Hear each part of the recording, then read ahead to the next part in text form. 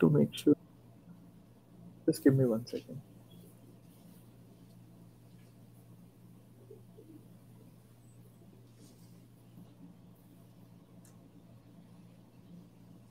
I can hear an echo. I always like to double check. I'm so terrified of that. Hey everyone, welcome back to another JAX Talk. I'm super excited because we have someone really incredible today. Two incredible people apart from me, Sasha Rush and Christian. Christian has been the co-host like always, so I'll skip his introduction. But we're super excited to host Alexander Rush. He goes as Sasha Rush on the internet. He's an associate professor at Cornell University, and he aims to build NLP systems that are safe, fast, and controllable. You might have also seen his work at Hugging Face, where he contributes part time. And today he'll be teaching us more stuff about JAX. We'll be learning how to create extremely long sequences using S4. Thank you so much, Sasha, for joining us. Thanks so much. Yeah. Great. Cool. I'll get started. I'll have the chat up if people have questions as we go. So today I'm going to talk about some work I've been doing in a kind of open source and tutorial realm. It's about generating extremely long sequences. And for this project, it was a really nice opportunity to dive deep into JAX and the JAX neural network landscape. This is joint work with Sid Karamchetty, who was working or still works with us at Hugging Face. And it's based on a paper known as S4 that was written by Albert Gu, Karen Go, and Christopher Ray. Everything I'm going to describe today is located on this GitHub repo that you can get here. And the slides and code is also available there. So let me first talk a little bit about kind of high level what I do, what kind of work I'm interested in, and kind of the context for this project. So first off, let me introduce myself. I'm a professor at Cornell. I work in New York City at a new part of Cornell known as Cornell Tech. I'm also a researcher at Hugging Face, where I work with a lot of great folks there on NLP and machine learning generally. Besides that, I like to contribute open source projects, and I'm particularly interested kind of as kind of a casual hobbyist in the sort of programming languages that we utilize for deep learning and kind of safe mathematical applications. So past work along this realm has been work on named tensors, a post about the annotated transformer, and I have a little course that I teach based on a library called MiniTorch, which is kind of a from scratch kind of teaching library that goes through the basics of the Torch programming language. Sorry to interrupt. I just wanted to say it's such an awesome framework. I've played around with it a lot. So thanks for creating it. I'm a huge fan. Oh, that's awesome. Yeah. I really learned a lot putting it together, and it's fun watching students go through it. I really highly recommend anyone to do it. I mean, we use these libraries so often, and on the one hand, like they're kind of magic, but on the other hand, a lot of it is pretty understandable if you dive into the details. So yeah, it's been fun. Cool. So today's talk is not a research talk. It's a kind of about a kind of learning process that I went through. So there's going to be bugs, and there will unfortunately not be as many citations as I would have liked. So I just want to make that as a quick caveat.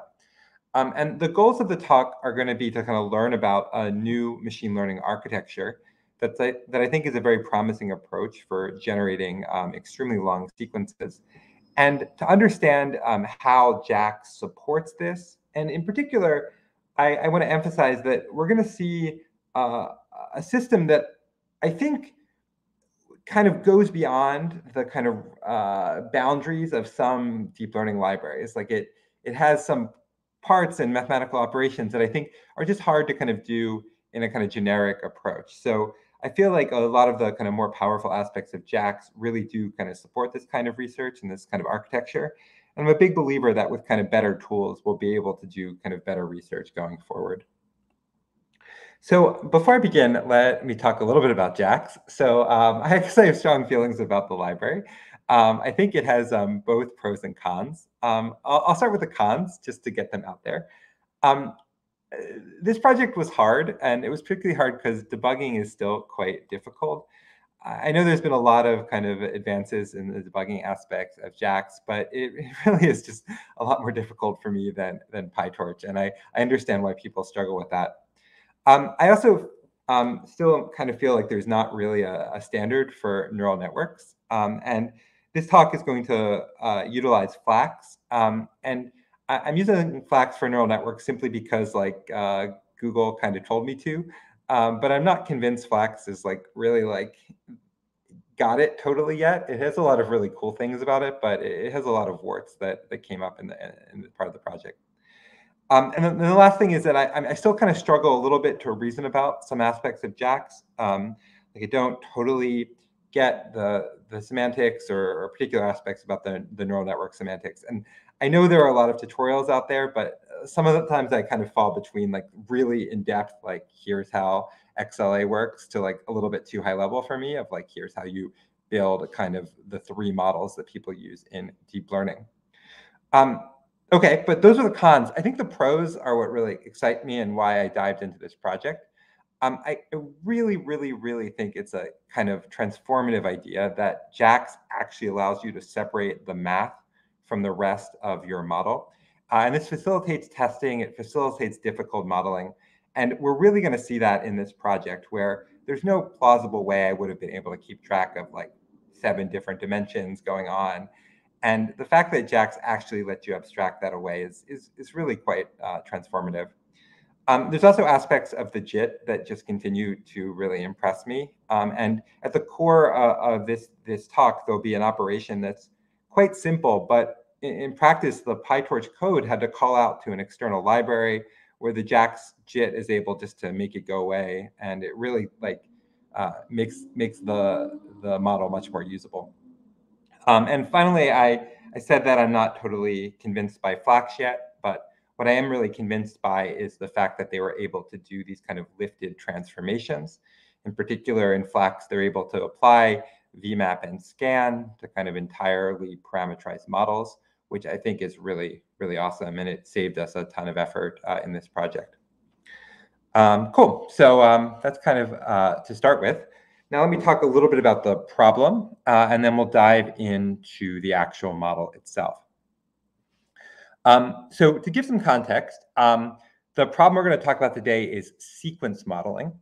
And in some sense, sequence modeling is like 100 different problems. It's used in all sorts of different fields and all sorts of different areas of machine learning.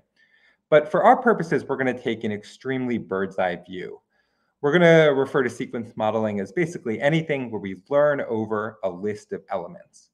And these list of elements might be discrete, or they might be sampled from a signal. We're going to look at several different problems, including problems involving text tokens, but also problems involving waveforms or problems involving images.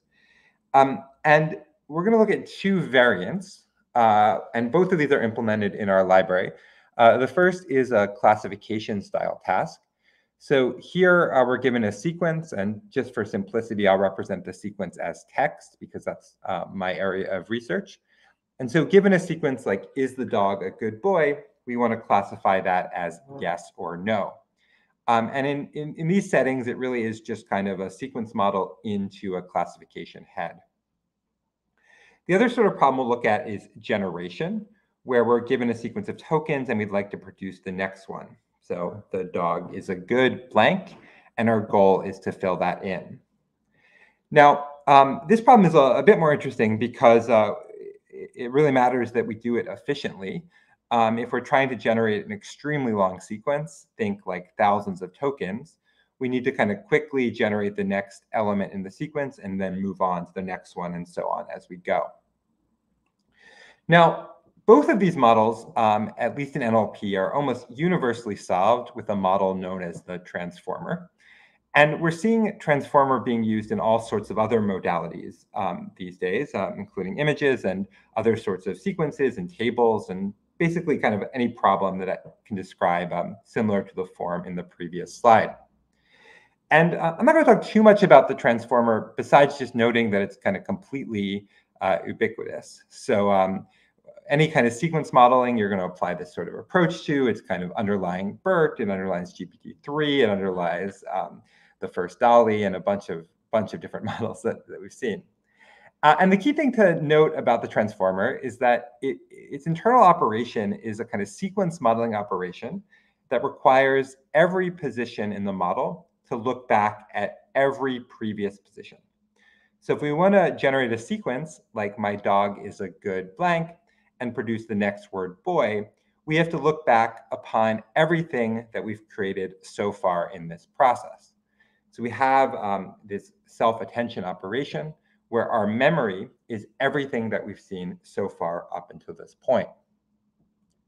And I kind of have a little joke going, which is that transformer has been kind of so dominant in NLP that it's basically the state of the art in every problem we're working on.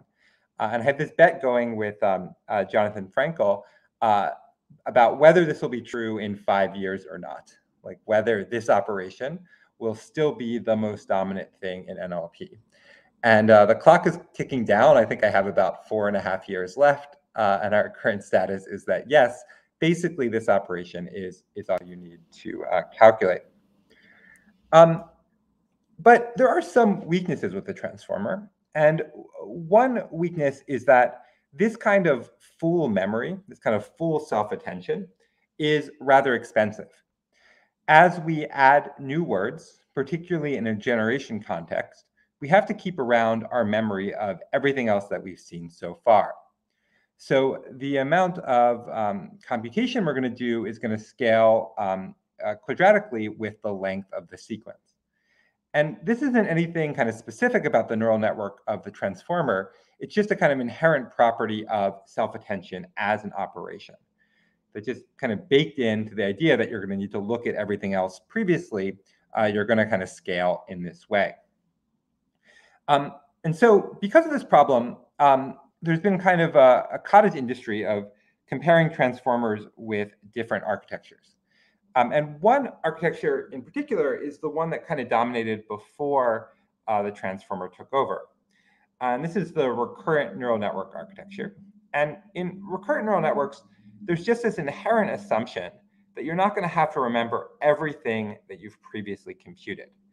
You're going to just have this bottleneck that all of your memory has to be a fixed size, and you're going to utilize and update that memory over time. And so again, kind of accepting the details of this architecture, it's just important to note that this is going to scale in a kind of much better way, but it's going to require you to kind of do this sort of compression as you go. And I think because of this, we saw a really sharp change in NLP and other fields from RNNs to transformers, as transformers just seem to scale better with data and perform better kind of across the board in core benchmarks like machine translation and other forms of classification. Now, I mentioned that this kind of n-squared problem is kind of in the air right now. And over the last couple of years, there have been a lot of different models that have kind of targeted methods to get around the quadratic scaling of transformer.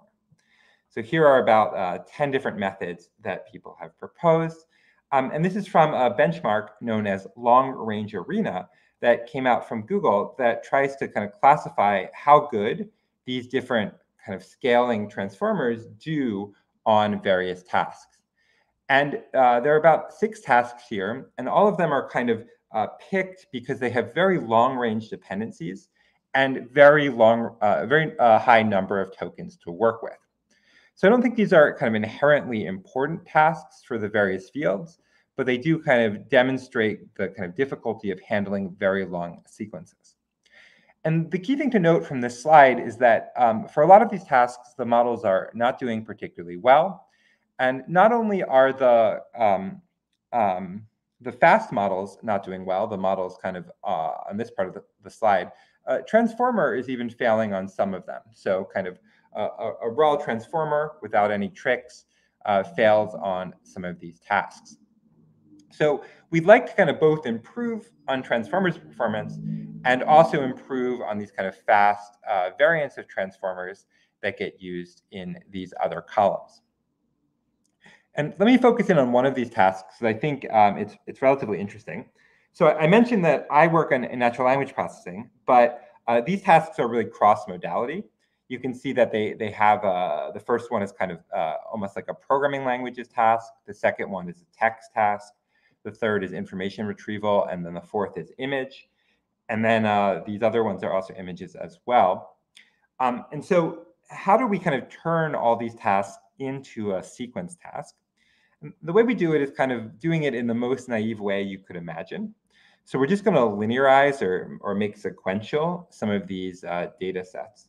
So to take this image, we literally just kind of flatten it and then read it left to right, pixel by pixel to do classification or do prediction.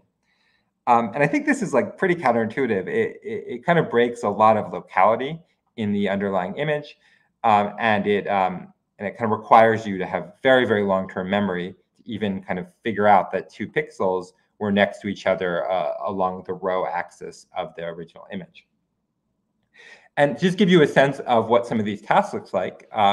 This is the path X task that kind of raw transformers were not able to solve. So this is what you get. You get this image. So you're going to like linearize it. So you start from the first row, go through each of the columns, and feed that to the model. And the result of the model is that it has to tell us whether or not the 2 white dots connect. So whether this dot connects with this dot. So it has to basically realize that all these other paths are basically spurious, and then figure out that there's a line from here to here and that they are connected.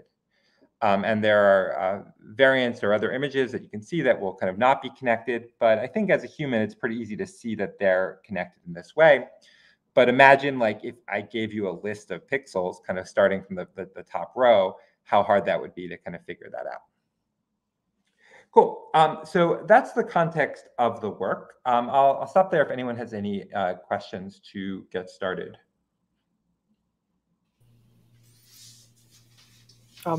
There are no questions from the audience yet, but maybe Christian has a few. I do have some, but it's weird because we haven't explained the S4. Okay. So it doesn't make sense right now. I'll keep going. Sounds great. Okay, great. So let's dive into the actual project in this work. So we're going to look at this paper called Efficiently Modeling Long Sequences with Structured State Spaces. And the kind of high-level idea of this work is that we're going to learn a new approach for learning long sequences. This approach is going to allow us to basically learn very long distance dependencies. And we're going to be able to train our model in such a way that it's able to actually learn from these long distance dependencies from the data. But then when we actually use the model in practice, we're going to be able to use it as a recurrent neural network. So the final thing we're going to get to is going to look like this model here, where it acts like an RNN. And in fact, it acts like a very simple RNN. It's going to be just a fully linear recurrent neural network. But because of the way we train it, we're going to actually be able to train it to learn these very long distance dependencies and do very well on some of these tasks. So just to give you a sense of the punchline, so the results in S4 show that this model, when run on the long-range arenas benchmark, is able to do extremely well. It's able to do much better than a bunch of different fast transformer models. And it's even able to outperform the transformer on a lot of tasks, including getting a relatively high score on the PathX benchmark, which is this benchmark that these previous models were not able to solve at all. Okay, so the kind of high-level challenges for us are that this model is quite mathematically complicated.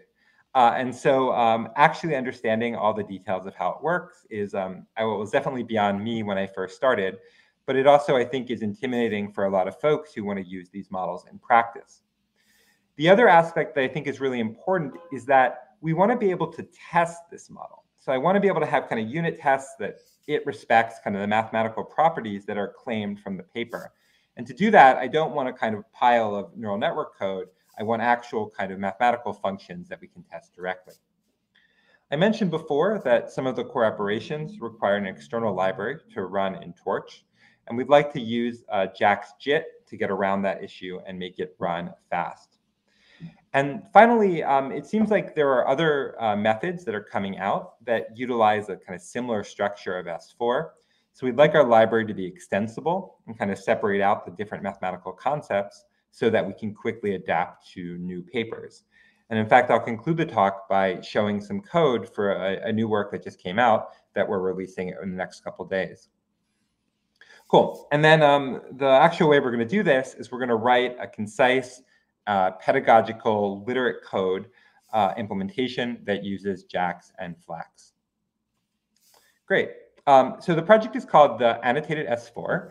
You can check it out at this link. And let's see, actually, if I can. Sasha, can I ask you a question from the chat? Yeah. People are wondering if a convolutional network can solve the XPath task.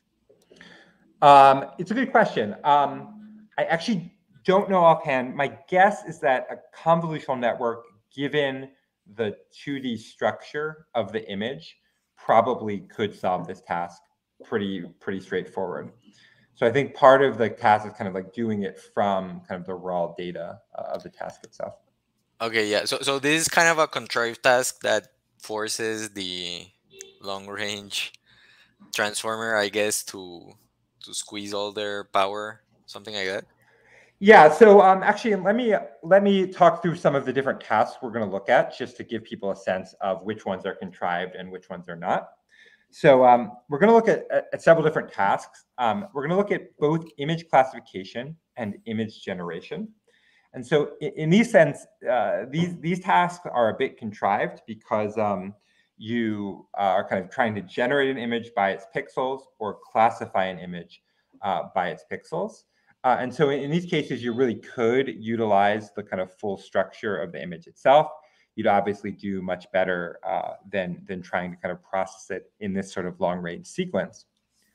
However, there are a lot of tasks that this model applies to that's not true for.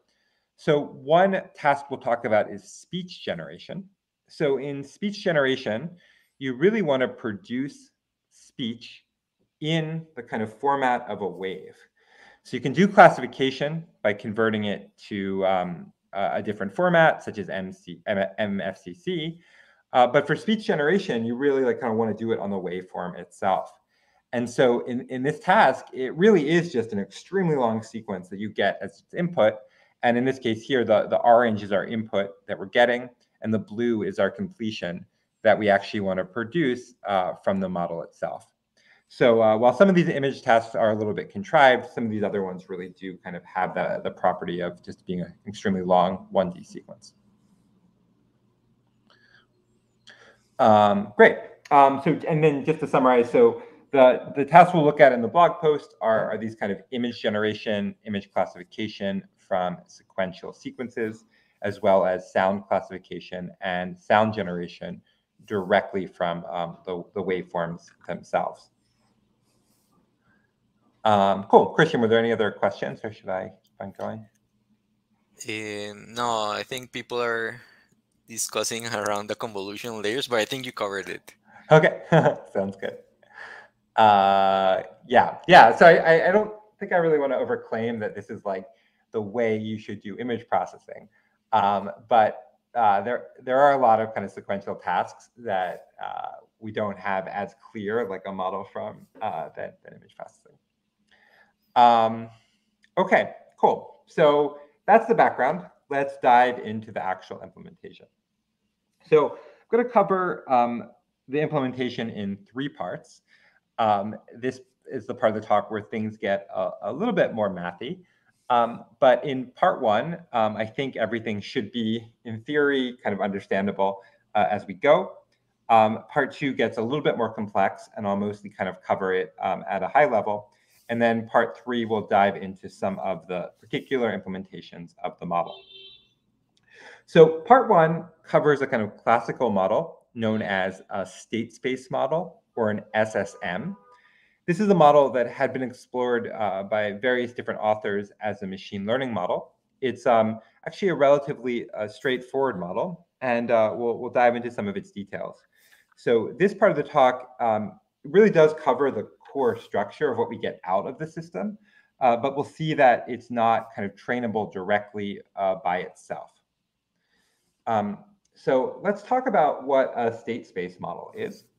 So a state space model is going to map a 1D input signal, which we're going to call UT, to an ND latent space, which we'll call XT. And then finally, it's going to map it back to a 1D output signal. So let me make some of the terms clear so we can work with them. So U is our input. And when I say signal, I mean it's a continuous function from 1D to 1D. So we're going to have continuous time as our input. And U will be just a function that transforms time into some value. That's going to be our input to our system. So you can think about this as like the true waveform that comes into a speech system, or kind of the true kind of light in the world. Now, we're going to then map this to an ND latent state. So that is going to be a function from time to an n-dimensional vector, and we're calling that x. And that's going to be some hidden or latent state that keeps track of all the different properties we need in order to transform our signal over time. And finally, we're going to produce this output y, which again is a kind of continuous function over time that is a projection of this hidden state. Now we're going to define this by the following equation. So this equation says that the derivative of x is equal to our transformation A of the signal xt plus b times our input ut. And then our output, the y signal, is this transformation or projection C of our latent state x. Now the key kind of parameters that we need to take away from this system are A, B, and C. So A is going to be the transformation of the hidden state over time. B is the input, or what we take from the input signal U. And then C produces our output signal at the end. And the thing I want to note is that this system, while it looks familiar, is going to be continuous. And so it's different for folks who've kind of worked with kind of discretized systems that transform their values over time. And at the bottom, we're just going to have our parameter initialization. I just wrote this down to give you a sense of the sizes of the various objects. So A is going to be most of our parameters. It's n by n. Whereas B and C just transform our input and then transform our output. Okay. Now, in practice, we're not going to actually work with the direct speech wave signal as a signal itself. We're going to discretize it, and we're going to discretize it based on some sampling rate. So what we're actually going to take in input is a sequence of these scalar values, U0 through UL minus 1.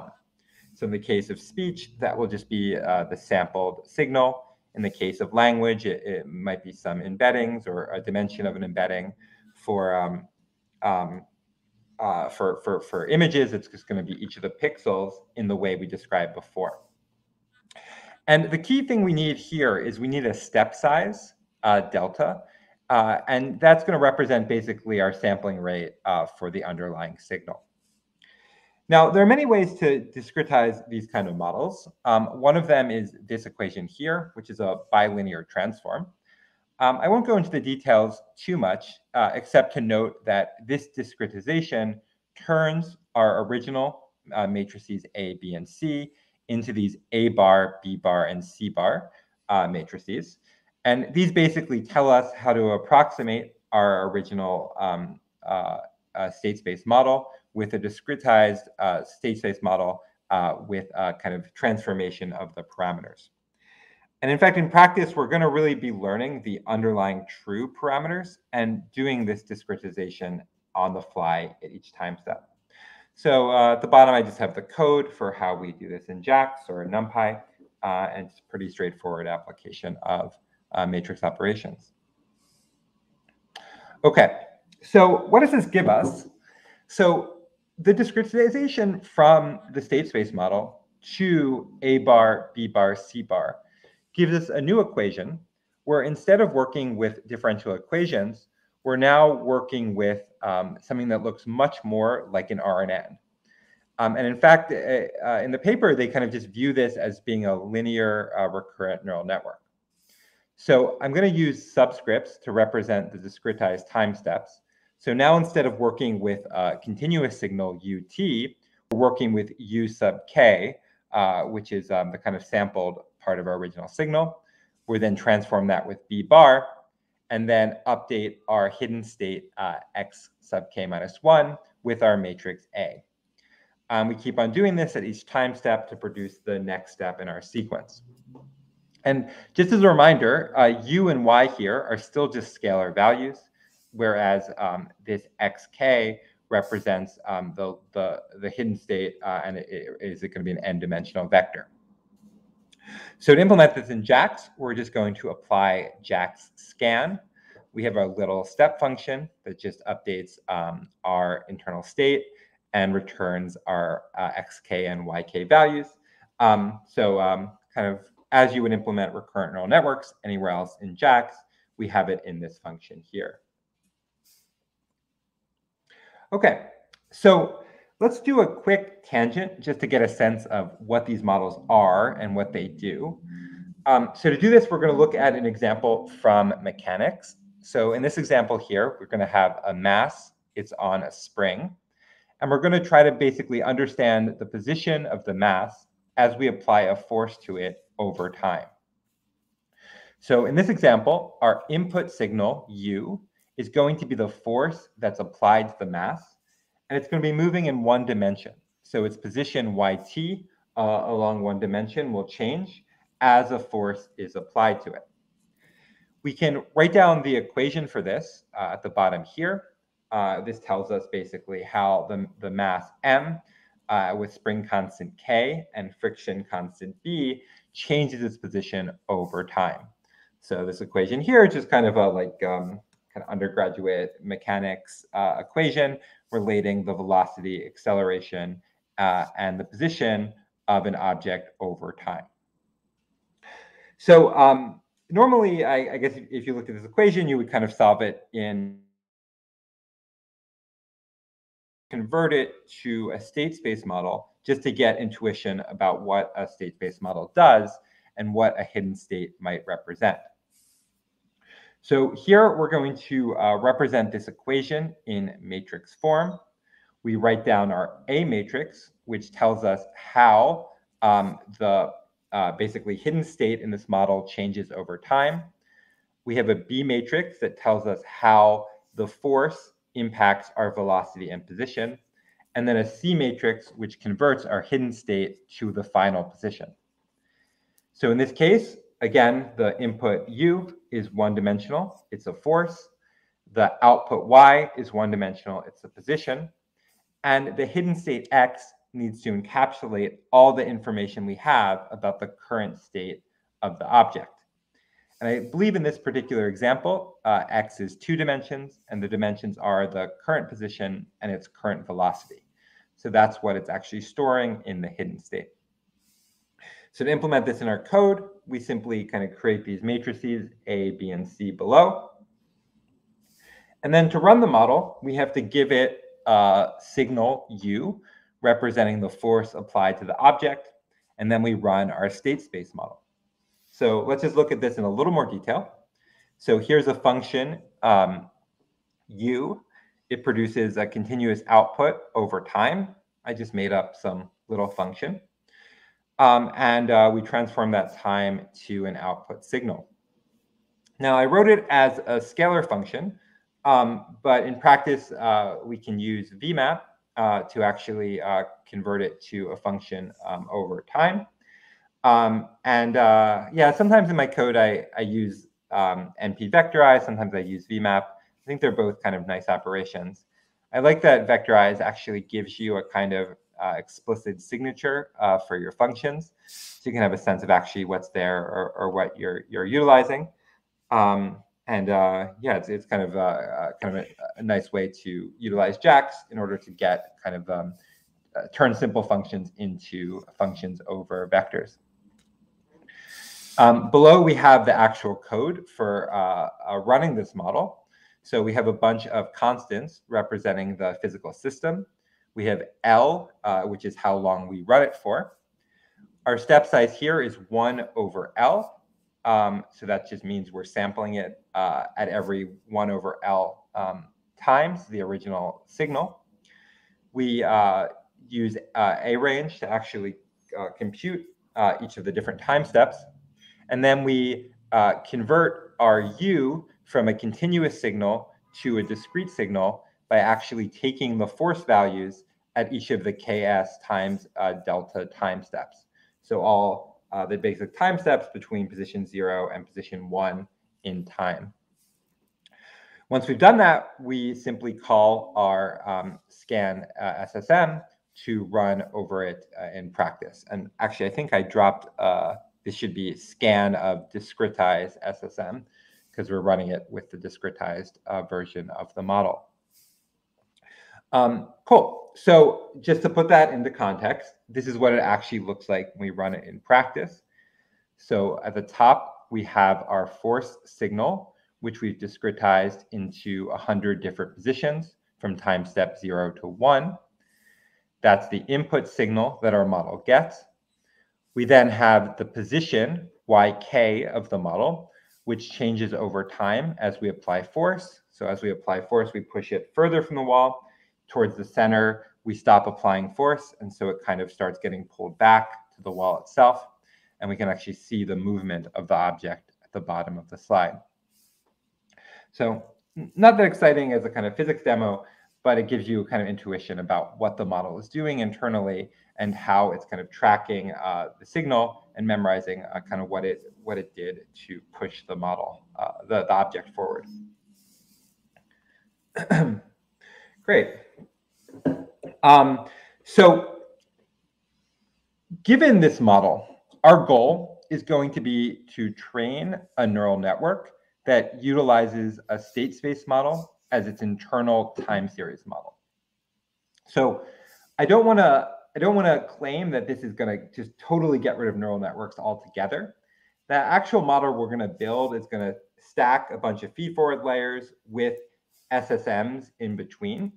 So really what the SSM is doing is kind of replacing the self-attention layer of these networks. So basically imagine a transformer, you pull out the self-attention and you put some of these SSMs in between. But the problem is that so far, all I've described is a state space model that looks like a linear recurrent neural network. So we've seen that this kind of model is very fast for generation, but unfortunately, it's actually not that fast for training, and it's pretty difficult to train in practice. So we'd like to kind of get the model that I just described by training a different model that has the same underlying mathematical properties. So the key insight of this paper are going to be, the key insight that we're going to utilize in the second half of this paper is that we can write a state space model as a convolutional neural network. So instead of kind of writing it as a recurrent neural network, we're going to write it as convolutions, which are slow for generation, but fast and more stable for training. And then the second property we're going to utilize is a method for initializing the parameters of this model that's just extremely effective and allows them to learn really long-term sequences. Cool. So let's talk through that. And I think probably the next 3 slides, if you're going to kind of focus in on the mathematical ideas, are probably the most critical thing to understand. This trick is really nice, and it's utilized in a lot of papers besides this one as well. But it really does kind of give you intuition about why this is going to be possible. So the key idea is that unlike a recurrent neural network, unlike a kind of nonlinear recurrent neural network, or like an LSTM, or the kind of models that are common to use in this space, the the SMM model is going to be fully linear. And because of that, we can apply this unrolling trick where we write out an equation for the hidden state based on all the previous calculations that we've done to get up to that point. So we look at this equation. This is saying that xk is equal to a bar times xk minus 1 plus buk. What that means is that at the first time step, we don't have a previous x negative 1. So this first term is 0. So it's really just b times the input signal at that time, u sub 0.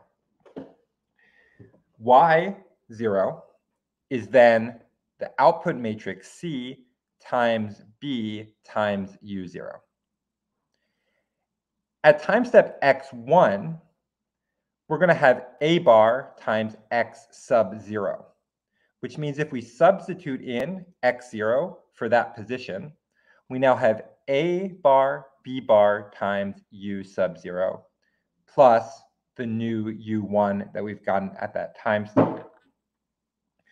When we output Y1, we multiply this output C bar times both terms, here and here.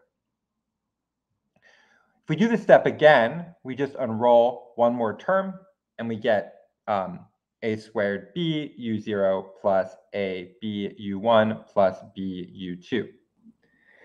And we get a y output that has c a squared b u0 plus cab plus cb.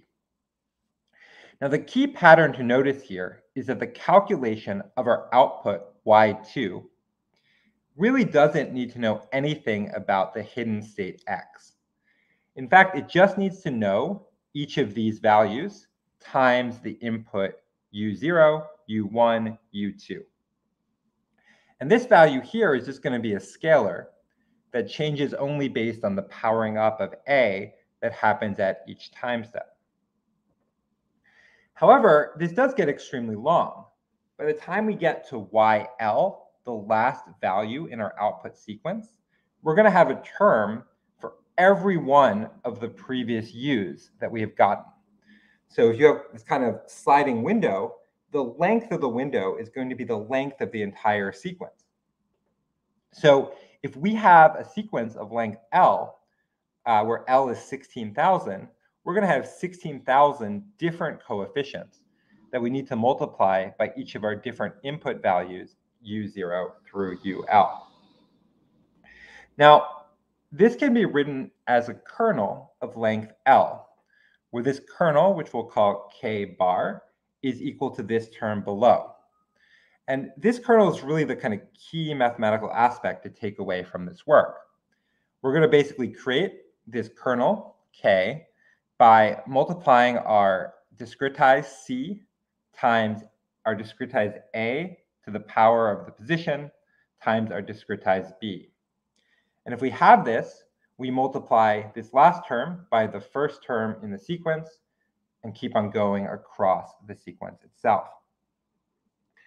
So this kernel is a convolutional kernel, but it looks very different than kind of the convolutions that we typically use in areas like computer vision, just because it doesn't have a small fixed size. Its size is the entire length of the sequence itself. Note that it also kind of gets applied at every position, so it slides all the way across, kind of going outside the boundaries of the input itself. So luckily, this sort of convolution is exactly the kind of thing that we use Fourier transforms to efficiently compute. So because the convolution is so big, we don't have to compute it by actually sliding the window and doing this multiplication.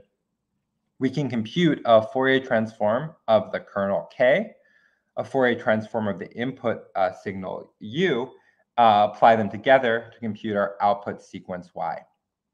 I'm sorry, I keep on saying signal, I mean to say sequence. So it's a convolution of our input sequence by our kernel K bar. So we can look at this in two ways. So they're both equivalent. So one is just applying a standard convolution between our input sequence and this very, very long kernel that we computed. If you run it this way, probably most of the time it will actually try to compute the convolution as a sliding window. If you compute it this way, it instead applies two fast Fourier transforms, then applies the convolution in Fourier space, and then converts it back to our output y. And so this actual convolution can be computed much more efficiently and allows us to do efficient training for this model. Okay, so there's one last trick, and then I will stop for questions. So the final thing that we have to note is that you can apply this model, and you'll get basically what you might expect from running a linear recurrent neural network. That is, linear recurrent neural networks by themselves are just not very good. If linear recurrent neural networks just did awesomely on these tasks, we would have known about it like years ago. And in fact, if you try to apply this model to MNIST classification, you only get about 50% accuracy. However, if you initialize your hidden states in a particular way, which is known as a hippo matrix, you can improve this number to about 98% accuracy. And this is done by the matrix I'm showing here. It's a pretty simple matrix, but it has this kind of really nice property that it's able to improve the performance of these models. Now, the derivation of this matrix and why it performs so well is really kind of very much beyond the scope of this talk and this blog post.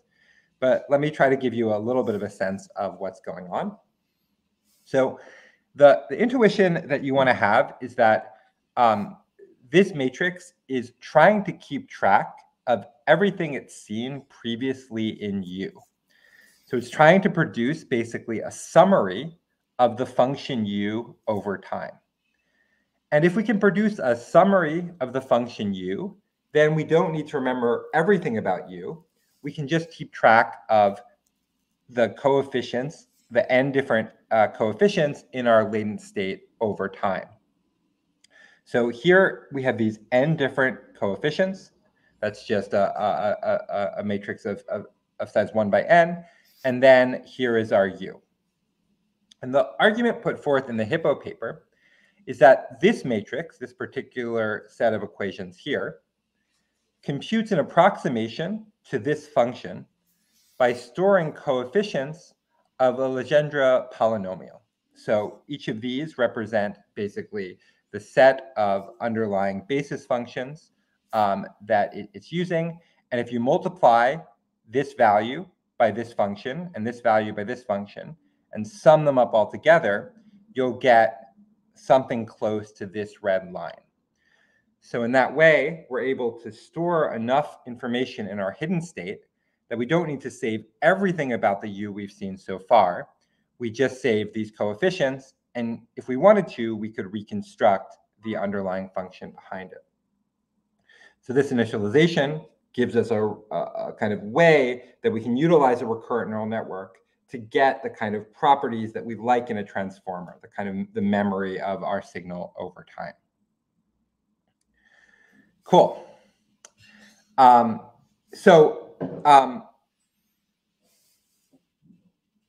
Let me, well, actually, before I get here, let me just pause for a sec if there are any questions.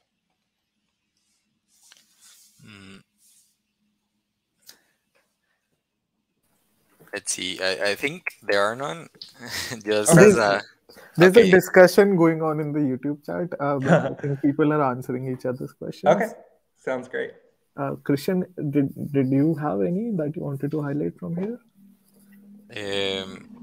No, I personally, when I first saw the Hippo matrix, I was kind of, what is this? Like what I have trouble understanding, it's like a triangular matrix, so that makes sense because I mean the first one should only see probably itself and that kind of stuff. And the diagonal is n+1. That's kind of what I get. The other term is like it seems like black magic. Like Yeah, I don't actually have a simple way to understand this matrix. I think that the Hippo paper does kind of go through the derivation for why it obeys these properties. And so I think that's a good way to go through it. But I don't think there's going to be anything I can tell you that's like makes it super clear why it's like the right starting point for the system. I do have a question. I guess this is in general, because even if you have this clever matrix, it's still kind of a linear system, That's right? right. Yeah. So so linear systems are powerful as long as you get the right number. That's kind of the idea. Yeah, I think that's what's so startling about this is that this really is just a kind of linear system, and I don't think there's any inherent reason why a linear system can't work. It's just surprising that it does. Yeah. Yeah, I and the I should be surprising thing. sorry, go for it. No, go ahead. I should be clear though that this is again just the time series part of this model. So, and actually, maybe that's a good time to talk about what the model actually looks like. So, what we're going to do is we're going to build a layer. So this is a kind of an S4 layer, and this is what it looks like. So this part is going to have A, which is our Hippo matrix. We're going to have N and L. And then we're going to learn 3 parts of this. So we're going to learn B, we're going to learn C, and we're going to learn our step size. So learning the step size allows us to kind of learn different kind of varying sequences of the underlying model. So kind of like have different SSM layers kind of act at different scales. Then really this is the code. We're going to discretize and we're going to compute K. And the one thing I want to note is that this is a little different than what we normally do in kind of neural network models. This computation all happens during the setup phase. So none of this actually depends on our input. It's just basically reconstructing the kernel every time the parameters change. And so at test time, you actually don't need to rerun this at all. The only thing we actually run at test time is just this convolution. So it really does just look like calling this convolution function for our input. Now, as I mentioned earlier, though, we want a lot of these, and we want to put them within another nonlinear system. So we're going to have a bunch of SSM layers, then we're going to have a big fat feed-forward network, and then we're going to have a bunch of SSM layers, and then a feed-forward network. So I'm not saying that you don't need nonlinearities. It's just that you don't need nonlinearities in the kind of time series part of the model. Cool. Now, the other thing I want to note about this code, and maybe everyone here kind of knows this already and thinks it's cool, but like this implementation is entirely scalar. Like this is a scalar time sequence that gets as input. And so to actually run this thing, we're going to need like a ton of these and a ton of them per batch. So in the PyTorch code, you have to kind of keep track of a bunch of extra dimensions to keep track of all the different copies of the parameters and keep track of the batching and all that. But we're just going to do that by using Flax. So I think this is kind of a really neat aspect that Flax Linen has built in, which are these lifted transformations. So we're going to apply 2 different lifted transformations. The first is a VMAP that produces new parameters with their own random initializations. So in order to work with, say, a time series with many different channels, we're going to have H different channels that we create by simply lifting the layer I showed before such that each of them have their own parameters and the parameters are initialized randomly. Then to get batching, we're going to lift it again, but this time not creating new parameters and not creating new initializations. So throughout the code, we basically have all the kind of math part of it separated from these kind of lifting aspects and the neural network part, which is fun.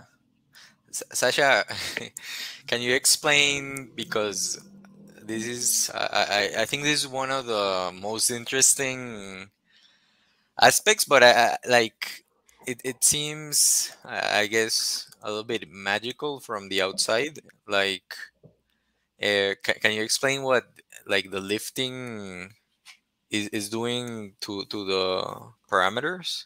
Yeah, yeah. I agree. The syntax is a little magical, but let me try to describe. So this is a Flax module. It's taking in as input a scalar value and outputting a scalar value. But let's say I wanted it to take in a multivariate time series of 100 values per time step and output a multivariate time series of 100 values per time step. And I wanted each of those to be computed with an SSM with different parameters. So that would kind of be a kind of typical use case that you'd have in a neural network. You're just going to have basically 100 of these getting applied as you go. One way to do that would be to add an extra h dimension to each of these parameters, and then keep track of that h dimension throughout. That would let us learn an h by n by 1 parameter matrix. And that is how you'd implement it in PyTorch. This lifting transformation here, though, allows us to say that we're automatically going to VMAP this layer such that whatever the h that it got in its input, let's say there are kind of 100 different dimensions of our time series, you're going to have 100 different randomly initialized parameters. So 100 copies of this layer, each of them with different parameters. So that's what this says. It says, take the input axis 1, which in this case is 100, and produce an output axis 1, which is also of size 100. And along that axis, have a split of our parameters and make sure that they're randomly initialized separately. Now, contrast that with batching. So in batching, you want to have the same parameters, but get applied to a batch of many examples. So in batching, we'd have, say, a batch of 1,000 different time series coming in, but we don't want different parameters here. So to do that in Flax, you say the batch axis is dimension 0, and it will be dimension 0 when it comes out. Don't use different parameters for each of that axis, so they're shared, and don't randomly initialize them differently. So there are two different uses of the same function based on how we wanted to actually treat the dimension that doesn't actually get passed in to this model. Does that make sense, Christian? Yeah. Yeah, no, I just because when I saw it, I was like, oh wow, this is really neat. Like you have all these implementations, like for example, like multi-head attention and that kind of stuff. That it's like you could also do this trick. That's right. Yep. But I don't know, people usually don't. But it looks really nice when you see it. Like he implemented it for a single one, and then it suddenly like multi-head and then batched. I found it really cool, this trick you did. Yeah, I think it's really neat. The Flax linen documentation does have a multi-headed attention example that does exactly what you described. But honestly, like there was so much going on, I had a lot of trouble kind of parsing out exactly how it worked. But it is really cool once you see it. I should also note that they have a bunch of these transformations, so you can also do nn.scan, and it does a similar thing. Yeah. Yeah. So yeah, lifted transformations. Um, I'm just gonna say it for the if somebody sees the video. So you can do this in like bare JAX, but the Flax team has like made them like know about modules basically. So you That's can right. Yeah. technically do all this by hand. It's just that it's a lot of work. And they constructed these nice APIs that they sort of transform the whole module.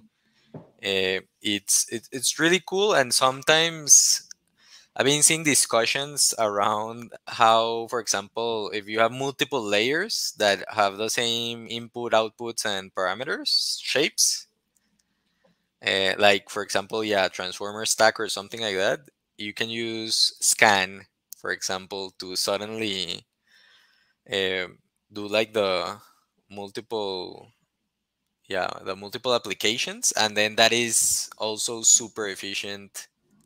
Like it's optimized by XLA, stuff like that. It's, yeah, I don't know. It's Yeah, it's really really neat. interesting. Yeah, I tried a little bit doing that transformation as well. I think the downside is that it causes your JIT time to get a lot higher. But Actually, I don't know. I was reading a conversation where scan actually decreases it by oh, really? 10x. Well, I feel like I maybe read the opposite. Yeah. I read it yesterday, so I was like, "Oh, this is actually even better," because it it doesn't, because since it's not unrolled, it can actually say, "Hey, this is just a single thing, like applied multiple times, I guess, with different parameters." Mm. So the code internally, it's simpler. Whereas if you had like a for loop doing it, it would try to optimize like a lot of stuff. So Yeah. So we actually do have an instance of this in this paper, and I was I so let's see. Oh, how do I switch? Let's see.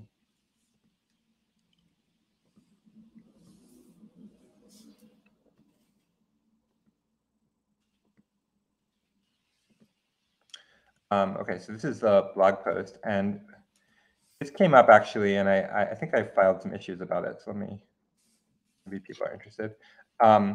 So this is an example of that where we have a bunch of these layers, one after another, and they're defined in this way. And then we have a for loop that applies them one at a time, like this, mm, right? So this is exactly an example where you'd really like to instead have this be a lifted nn.scan and yeah. then apply them each as you go. And one thing that's really neat about this is that, remember I said that actually a lot of the work for this layer happens during initialization? Mm, Well, in theory, NN scan could VMAP the initialization. So you have maybe 12 layers. They all get initialized because there's no serial dependency at initialization. They could all be mm. initialized together. And then you only apply scan here. So a lot of really neat optimizations that are kind of facilitated by kind of that sort of structure. Yeah, it didn't work, or it was slow in your case. I think it didn't work, but I think I filed an issue and then never got back to it. But yeah. That's strange. Yeah, no, actually, yesterday I read somebody that it says, "Oh no, it's even better." Like, Mm. uh, Yeah, I'll give it a try. Or if so, someone wants to send a PR who's interested in this, let me know because it's a really yeah, cool you should share me. No, the link code, the code is in the blog post. Yeah, yeah, no, it's really interesting. I think it's kind of a different way of thinking about how you do stuff. These like JAX transformations, I guess. Yeah, it's a little bit of a learning curve, but then suddenly you get extra powers. I don't know. Yeah, I think that's right. Cool. Okay, so let me. I have one other interesting thing to that came up, which was that the other kind of really neat aspect of this model is that I mentioned it has two forms, right? So there's the CNN form during training, and then there's an RNN form which you want to utilize during test time. So you can actually have another implementation of the same layer with all the same parameters. So all this code here, exactly the same. But now we're not going to actually kind of convert it to be a CNN. We're going to instead discretize it to a discrete state space model. And then down here, we're going to run our RNN code that actually goes over the state space model as an RNN.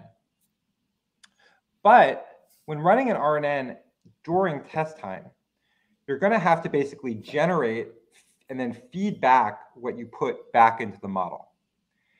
And what that means is you're going to run the same model L times in a row if you want to generate a sequence. Now, in practice, if you're generating a sequence of length 16,000, you're going to be calling this function again and again and again. So the way that Flax handles this is it has this thing called self.variable. And self.variable allows you to save state inside of your model itself. This took me a lot of time to figure out, but it is actually pretty cool. So what this does is it lets us save a state of what our current RNN is at, or basically the current xk, so that we can then utilize that state in the next call. So this saves the state, this utilizes the state as we go. Now, just by itself, this wouldn't be that interesting, but because it plays nicely with all these transformations, it becomes quite simple. It just becomes saving n values, the current x thing. But when we vmap it, it ends up saving batch times hidden state times n values throughout the whole model itself. So we get kind of locality and caching that then plays nicely with the kind of lifted transformation. Okay, cool. So let's see. So I don't want to go too much longer. I've gone for a while now. I think what I'm going to do is I'm going to skip part 2. So if you're interested in the actual math of the system, note that the convolutional function I wrote earlier is extremely naive. So this function here, extremely slow. And so everything was based on this function, and all of the code before, while technically correct, relied on computing this kconv. So what's really cool about this paper S4 is it gives you this really neat approach for calculating kconv exactly, efficiently. And the way to do that plays really nicely with a bunch of JAX functions. So if you're interested in those details, you can come check it out and see kind of how JAX JIT makes it possible to actually implement this efficiently. But what I do want to do is dive into results. So I'm just going to skip through this guy, and we'll talk a little bit about results. So the code we have online does a lot of really cool things. So it can classify images by treating the pixels as a sequence. So thank you, Weights and Biases, for having me here today. We have your system implemented. You can try it out. So this is it getting roughly kind of close to state of the art on a sequential version of the CFAR data set. But as people have noted, like this kind of classification is better to be done with CNNs. What's particularly cool is that we can use the RNN form to actually generate sequences. And so we ran experiments on generating images, generating drawings, and generating speech. So in each of these examples, we're going to use the RNN form, and we're going to basically sample some output sequence and then treat it as an image or as a waveform. So here's the code. So here we're going to use the JAX for I loop to basically generate a bunch of things in a row. We're going to do that by getting a random value for each pixel, applying our model, and as I mentioned before, we're applying it with a cache, so it remembers what the hidden state was at each time step. And the cache is mutable, which means that we're going to update the cache based on the next pixel in our sequence.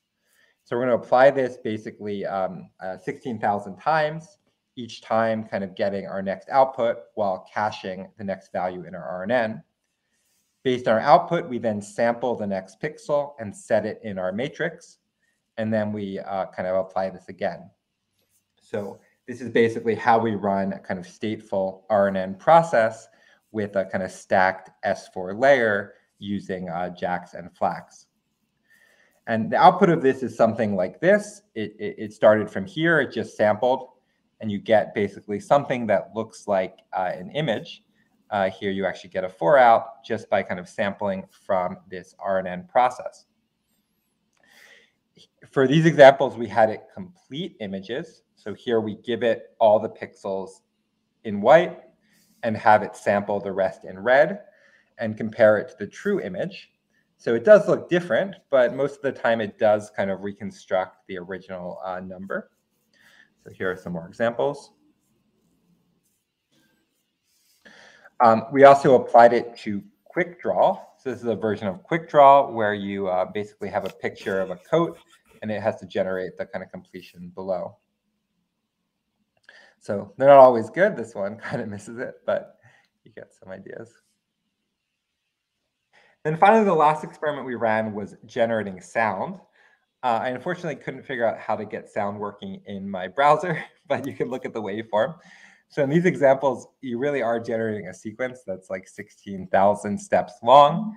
Each time step here, you're kind of generating a value between 0 and 256, representing a kind of a discretized version of the waveform. And you get, most of these actually look pretty good. And if you listen to them, it'll actually sound like someone saying a digit compared to the original true value. Okay, so I'll end there. I'll note the following. This was a really kind of good exploration for JAX. I don't know what I meant to write here, but JAX really shines at modular mathematical code. So particularly kind of getting things in this form lets us test it. It lets us basically confirm properties and make sure the mathematical properties are true. And it separates out the kind of mathematical structure from the neural network. We didn't talk about this so much, but some of the kind of slow operations become really fast when you apply a JIT. And then lifting in Flax actually lets us turn that mathematical code into a neural network. So one of the things I'll note is that because we wrote it in this form, it's allowed us to basically kind of use this same structure as new papers on this topic came out. So just a couple of days ago, this paper called Diagonal State Spaces came out, and they showed that you were able to do basically almost as well as S4 by basically ignoring part 2 of this talk and just focusing on part 1 with a kind of more structured model. And this is basically the code for this paper. It's these 3 functions plus part 1 of this talk. And we were actually able just to get this up and running basically in a couple hours and get replicated results from the paper itself. So kind of it's nice to have this structure and actually basically have it running. And this is all checked in on the repo if you want to play with it. So thanks very much for listening, and a huge thanks to the authors of this paper, the authors of the DSS paper, and a bunch of our open source contributors to the project itself. Amazing, Sasha. Thanks a lot. Do we have questions, Amjam?